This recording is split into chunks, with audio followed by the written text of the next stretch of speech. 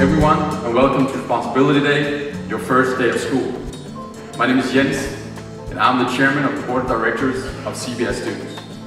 Please give a warm welcome to the president of CBS, Per Andersen.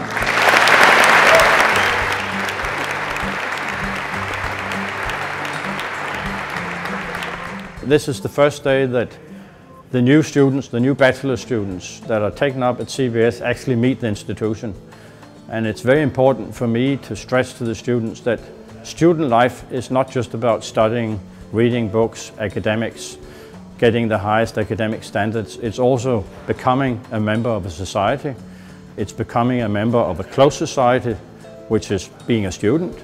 But it's also, after you've studied, becoming members of a global society, of a national society, where you have a responsibility.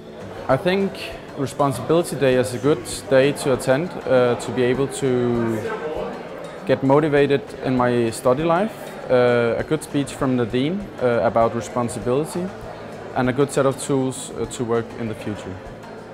I think it's important to participate in Responsibility Day in order to get a feeling of what's ahead of you in the study, and it's the first day, so it's a pretty good start to know what's it like to be a student here at CBS.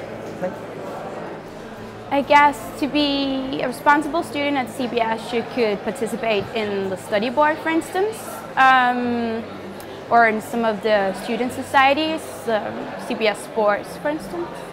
As a student, you will become member of a society.